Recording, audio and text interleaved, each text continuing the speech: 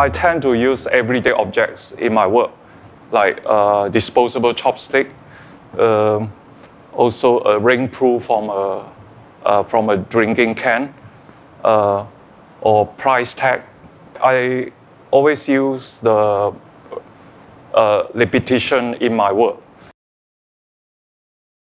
I think different period you tend to look out different artists. Like for example, in college day, I look into Marcel Duchamp work, and then other artists such as John Cage, Rosenberg, and so on. Yeah. I think I have an experience recently where someone came to me and said that, "Oh, your work actually inspired me," and I think that is a very big compliment.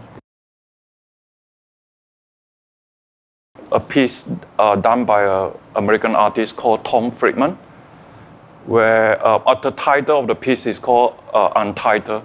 He made a very realistic fly display on the edge of a print. When you go to the gallery and look at the piece of work, you thought this is just a real fly. And when you look at the title, it's actually handcrafted with certain materials to look very realistic.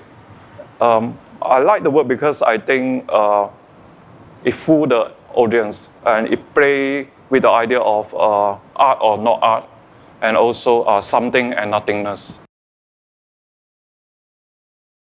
I think I will tell them that my work is about mindfulness to the everyday. It explores the relationship between object and objects, and people and people, and probably people and object.